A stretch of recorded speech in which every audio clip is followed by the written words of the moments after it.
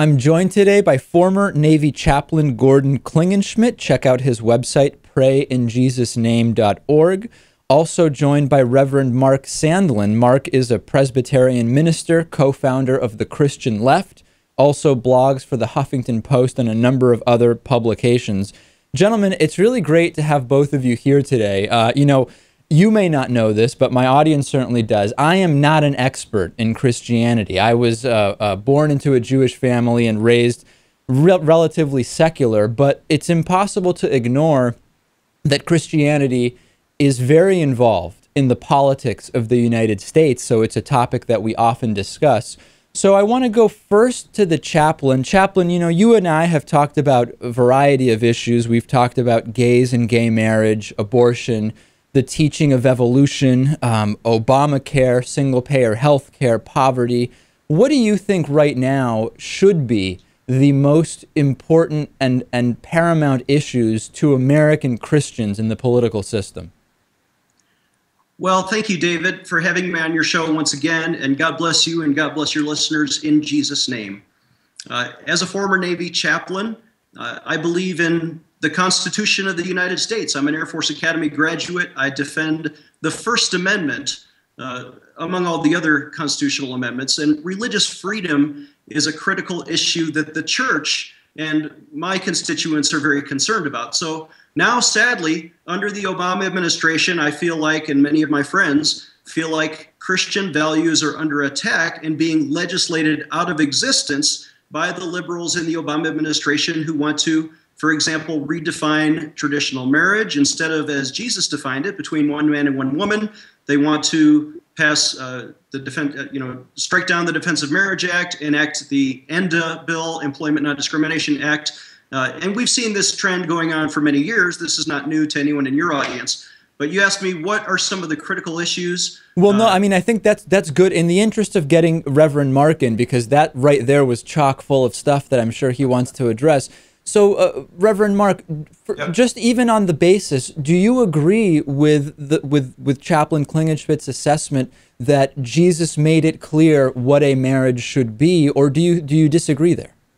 Yeah, I would have to, obviously, I think, disagree with that. Anyone who follows us on the Christian Left knows that we believe that biblically there's actually all kinds of representations of what blessed relationships look like in God. Particularly when that kind of language is used to kind of deny rights to folks who are in same-sex relationships. So I think it's pretty clear that Jesus was much more interested in love and bringing people together and in relationships where people trust each other and care for each other and promote the greater good through it. So you don't believe that do you think, let's to address the chaplain's other assertion there, do you think there has been a significant change in terms of religious freedom under President Obama? Religious freedom, I would think, actually has been opened up. We've seen more and more acceptance of a greater variety of religions. I applaud Chaps for his defending the rights of other religions on the naval ships to practice their religion. And I think that's what we ought to be doing in the U.S. Rather than trying to legislate our particular beliefs, we need to be trying to look for higher moral grounds and open up the platforms so that more and more religions are respected and accepted and aren't having other people's perspectives forced on them. Chaplain, feel free to jump in. Well, thank you. As a conservative, traditional Christian, some people may say that I'm on the Christian right. My partner here, Reverend Mark, is on the Christian left, or so he describes himself. I want to suggest that the definition of Christian, we need to be very careful about this, should be somebody who follows Jesus Christ, somebody who agrees with Jesus, and somebody who believes the Bible. I think a lot of people out there on the so-called left are trying to call themselves Christian, but at the same time, they don't believe in Jesus Christ, they don't let him rule their heart and mind, and they don't believe the Bible. Jesus Christ defined marriage between one man and one woman, and people who disagree with that should not call themselves Christians or followers of Jesus.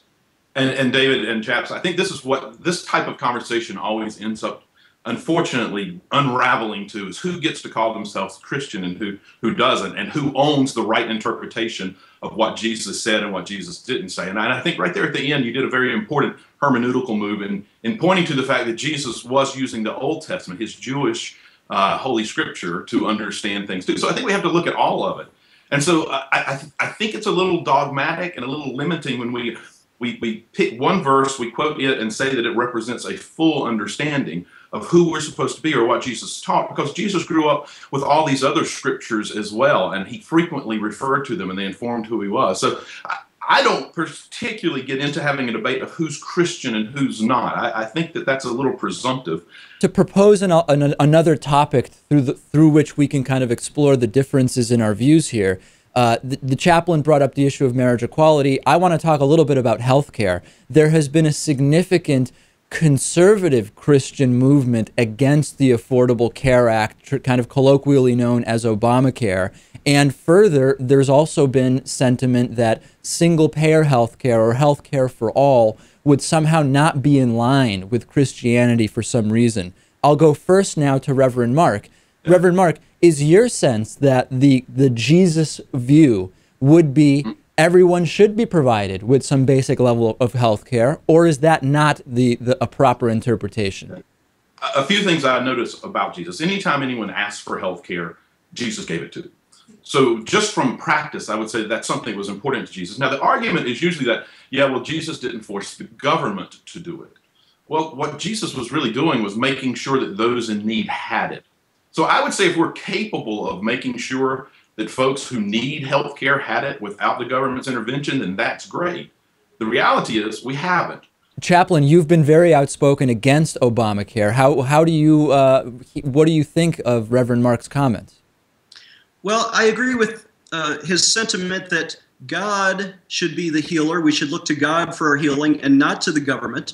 I think, sadly, the socialist left has now been trying to replace private charities and Christian hospitals or regulate them into obscurity, or even to take over with government power some of the things that Christians have been doing for 1,000 years. I believe in free market enterprise. I believe in private charity. Sadly, since President Obama has been elected, 4.9 million working class Americans have lost their health care insurance between ages 25 and 64, and that hurts everybody's ability to have health care. So socialism is not a way to give more health care. Socialism actually takes health care away from people, and it's anti-Christian. When I pray for the sick, by the way, I was in India last year. I preached 34 times in 35 days in four cities. We prayed for the sick, and by the power of God, people were healed, and we saw miracles. So I think God should be the healer, and we should not look to government as if it is a God. Mark, I think there's probably a lot you would want to say to that, but because we have limited time and Chaplain has kind of opened the door to discussing something else, the Chaplain has talked about faith healing, and we've had cases where parents have actually now had to face charges for providing only faith healing and no traditional medical treatments to their kids. The Chaplain on my program has also talked about exorcisms, and that he personally, with about a 50% success rate, has been able to exorcise the homosexuality out of people. Is that in line with your understanding of Christian teachings, or does that sound like something that is outside of Christianity? I think there's two different questions going on there. One is healing and one is exercising. And I'll say right up front, I have certainly never been privileged to be in the presence of any of that actually happening in a way that I could verify that that was what occurred. So from a purely experiential point of view, it's difficult for me to completely understand, although we have biblical text of healings, of course. I've never seen it, and I've never seen it particularly verified. For those who would like to replace health care with biblical healing or praying for someone to heal, I would challenge them to drop their own health care and not go to a hospital and just pray about it. I suspect long run we're going to decide not to do that. And then the exorcism, because like I said, the Chaplain says he has this 50% success rate, that a lesbian once wept and then was no longer interested in other women. And he has a lot of these stories which to some people seem hard to believe. Yeah, I think that comes down to a basic understanding of why a person has attraction to someone of the same sex. You know, are you Do you believe that it is a possession of the devil?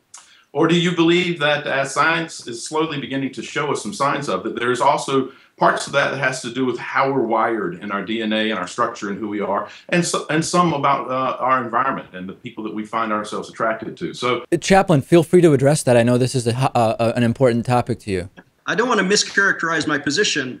I think Reverend Mark suggested that I'm against healthcare because I believe God is the healer. That's not what I said at all. I'm in favor of healthcare. I'm a member of the Knights Hospitalers, which is the organization, the Knights of Malta, that founded the first hospitals, which they just unearthed in Jerusalem over 1,000 years ago. With regard to exorcism, here's what Jesus taught, right? And you read his Gospels, Matthew, Mark, Luke, and John, especially in Matthew 10, where Jesus commanded his disciples, and I try to be one of his disciples, to heal the sick, cleanse the lepers, cast out demons, raise the dead. And that doesn't mean we have the power to do that, but we should try, and we should certainly pray that God will give us that power to heal people who are ruled by demons. Not everybody's ruled by a demon. There's not a demon behind every bush, but there is perhaps an evil influence behind every human sin. And when you can't define sin, oh, there is no such thing as sin, then of course you don't believe in the devil. But if you believe the Bible, if you believe what Jesus says, there is right and wrong, the devil is influencing people to sin, and the Spirit of God is influencing people to choose holiness, then in every human moral decision, you have an opportunity to agree with God or to disagree with God, to agree with the devil or disagree with the devil. And those are just natural choices that people make in the context of human morality every day. That's why sexual immorality, because it is defined as wrong outside of the context of traditional marriage between one man and one woman, sexual immorality is a temptation. It's a sin. And therefore, we consent to allow the devil to rule that part of our life, and we can renounce that. We can walk away from that. It's not part of your DNA. And David, we've talked about Punnett squares and Mendelian genetics and how homosexuality cannot be inherited, because when a man mates with another man, they don't have kids. And so the only way they have is to recruit the children of heterosexual couples into that movement, and therefore it's not genetic, it's not biological, it is a moral choice, and therefore it can be repented of, and you can invite God to rule that part of your heart. Reverend Mark, is this discussion of homosexuality as a chosen sin and everything else that the chaplain is talking about, is this a productive area for Christianity to focus? No, and I actually, within my own denomination, have this discussion, is that, frankly, even if you think that the English interpretation of the Bible is literally a correct translation in the places that it addresses homosexual relationships, which is only 7. In general, the Bible is disinterested in this subject, and we put probably more than 50% of our time, it would seem, into dealing with this issue. I think it's a distraction from what we should be doing, which is seeking justice and equality, trying to encourage people to work towards peace and getting along with their neighbors no matter what they look like. All right. Well, gentlemen, I think we've said it all. We've been speaking to former Navy chaplain Gordon Klingenschmitt. Check out his website, prayinjesusname.org. Also, Reverend Mark Sandlin, who's a Presbyterian minister. He's the co-founder of the Christian Left and blogs on Huffington Post and elsewhere on the internet. Thanks to both of you for joining me today. Thank you, David, and thank you, Mark. God bless you in Jesus' name. You too, David and chaps. Good to see you.